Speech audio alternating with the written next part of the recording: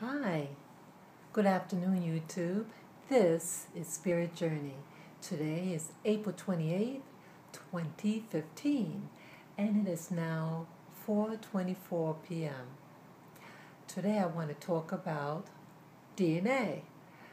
I might have mentioned one of my past videos that I did my DNA some years back, and I just got the results from my mom.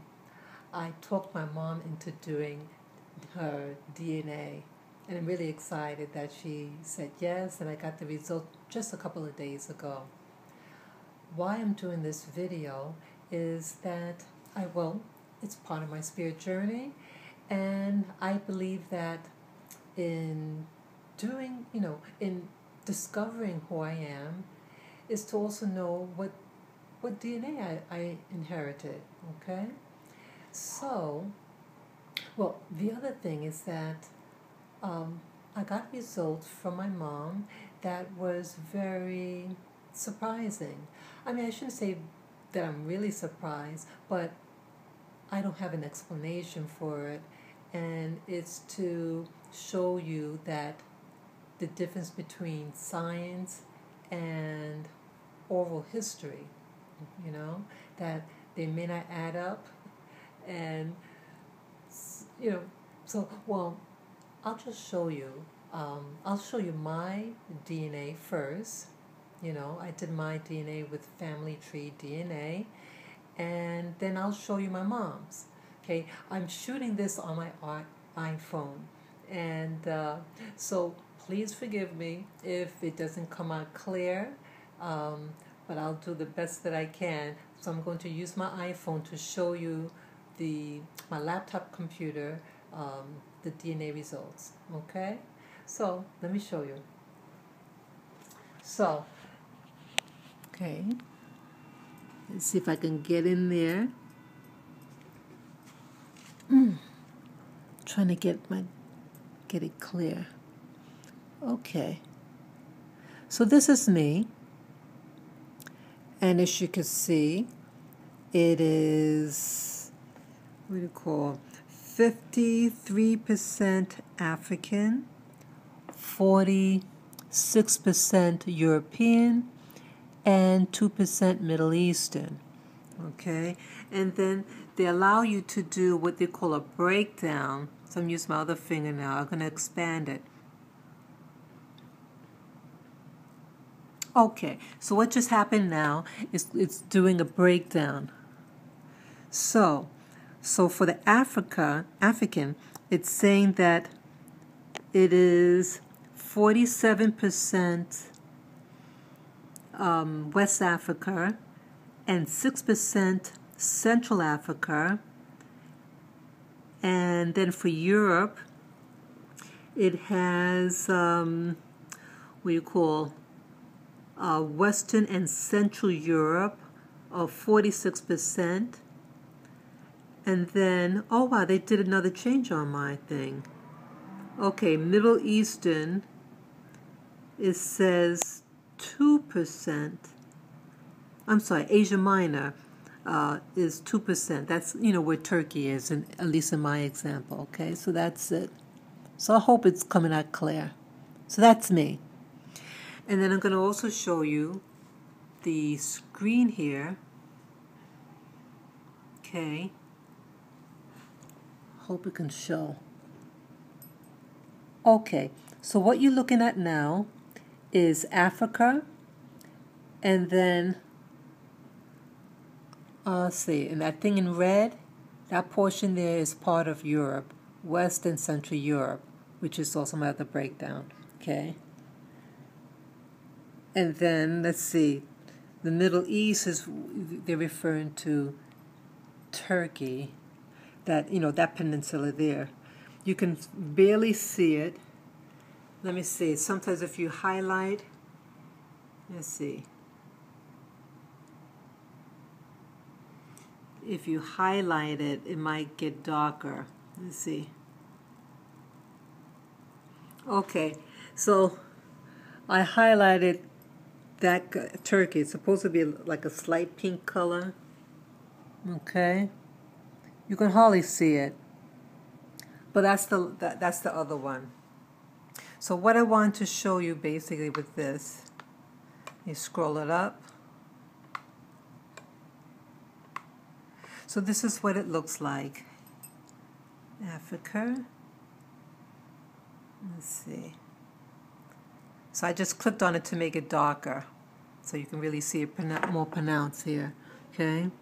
So as you can see, my 53% African DNA is, primarily from here. And you should see it's in different colors. It's in orange, and the darker orange means the more concentrated area where the DNA seems to be very popular, and then it fades out, meaning that it's less concentrated, the DNA sample. And then you see here it goes down, and then another concentrated orange area in the south. Okay. When I first saw this, I was very surprised. But with the transatlantic slave trade, they primarily got us from West Africa, but what you're seeing here is that they have what's called the Bantu people. It's a tribe in Africa, and that they originated up here, and then they migrated down there. So the genetic branch went down here, okay? So I don't actually come from there, but genetic ancestors did go down there. And then, the transatlantic slave trade got me from here somewhere and to the Caribbean, okay? And then for Europe, let me scroll that down. I'm trying to scroll that down. So in Europe, what's in red there, the part that is the darkest red portion is in Switzerland, and that does coincide with oral history and this book that one of my relatives on my mother's side had showed me, their surname, and that particular surname originated in Switzerland. So I was surprised when I heard that, but DNA is confirming that. Okay, so that's my half. Okay, and I want to now show you my mom. Okay, so let me click on my mother's.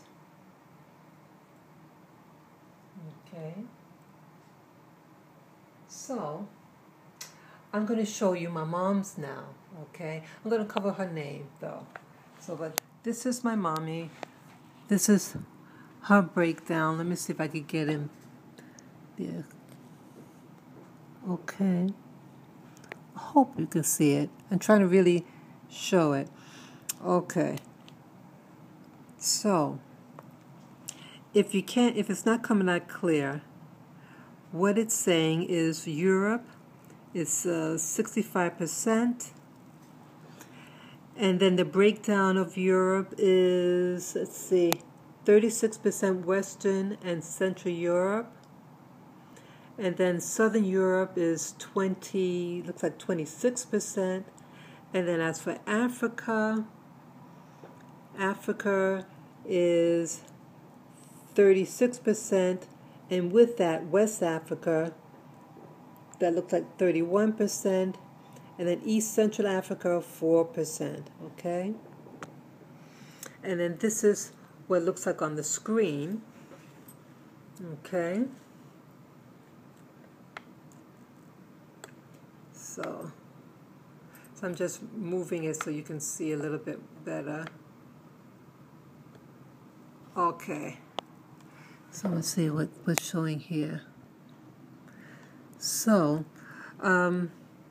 with this, what's up here is the same as what my DNA showed, Central and Western Europe, almost identical, but then notice down here, this kind of fuchsia color, that is the Mediterranean. Okay. Okay, that's the Mediterranean area, and mine does not reflect that. Even though my mother's, okay, they call that Southern Europe. That's 26%. Okay, that's what that says. It says 26%, but I don't have that. Okay, and my mother also does not have Middle Eastern, what they, in my part, would be Asia Minor. See, this is Turkey here. Okay, it's nothing there. Okay, and then scroll for Africa. Sorry, but for Africa, it's pretty much identical as mine. Okay, that's in like a light blue. Okay, I hope you can see that. Let's see. Okay. Okay, so so so why I'm sharing this is that, okay, now as I showed you on the screen, that most of my mother's and my DNA, on the map, it looks the same. The what's covered in Africa looks pretty much identical. She has what do you call that? She has 2% more. No, I'm sorry. She has 2% less East Africa, and like she has 4%, and I have 6% East Africa. But that's so slight, and the West Africa, I have considerably more than she has, but the region though looks identical. Okay, that Bantu migration, the concentration, it looks, on the screen, it looks the same. But what was really telling though, and why I'm sharing this video, is the part about the Mediterranean. Now, she's clearly my mother, and but she has 26%, and this DNA test is saying in one generation that your DNA evidence of a particular ancestry can be removed. I thought this was really telling. I said, wow. I mean, 26% is equivalent to one of my mother's grandparents, one of the four was at least, from the Mediterranean, genetically speaking. So, I mean, whether or not it was just from one grandparent or a mixture of the grandparents, it's like equivalent to having my mother having at least one grandparent being from the Mediterranean. And then in one generation, and then when it comes to me, the great-granddaughter in this case, it be removed. There's no indication there. Nothing, So, why this is telling is that, see, in part of our spirit journeys, we want to find out who we are, what our origins are.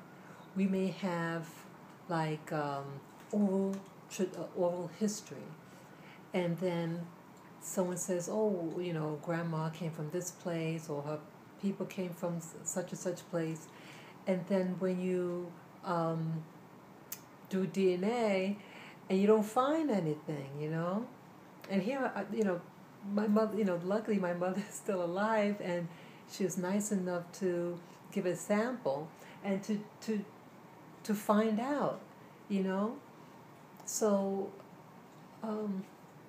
some of us, we told things, and then, we have no proof. We might just have oral history, and then when we do a DNA, thinking, oh yeah, we got all these records of this and that, and then, boom, you get a DNA test, and it's like saying, nothing. So, I just thought this was really telling. So it might look like someone's just making up a story. You know what I mean? You see throughout YouTube people sharing their findings and everything, and they say, hey, how come we can't find a certain DNA that, oral history says that we have this that this person had this background, and then nothing. So it makes it look like they're telling a fib. So, well, I never knew, about I know on my father's side that they have, um, Southern Europe, from Portugal, and but outside of that, I don't know of anybody from there, and for my mom to have that much, and she does. She definitely doesn't know about that. We were told from Eastern Europe, so not even that was being showed on the screen. So oral history and science sometimes they don't match up, but it goes to show you that science is not an exact tool, and part of our spirit journey is, like, I want to try to investigate and be in the know rather than being in the faith, so how do we find out? How do we get into the know rather than the faith, so I just say keep good records of your family tree, and hey, try to talk to your parents or even grandparents if they're willing to take a DNA sample. So it's unfortunate that my father's no longer around. He passed away, and it would have been interesting what his DNA showed. So I know even less about my father. So I hope you enjoyed this video, and again, science and oral history may not add up, and you start to wonder what science is really measuring when they measure DNA. Okay? So peace to you all. Take care. Bye-bye.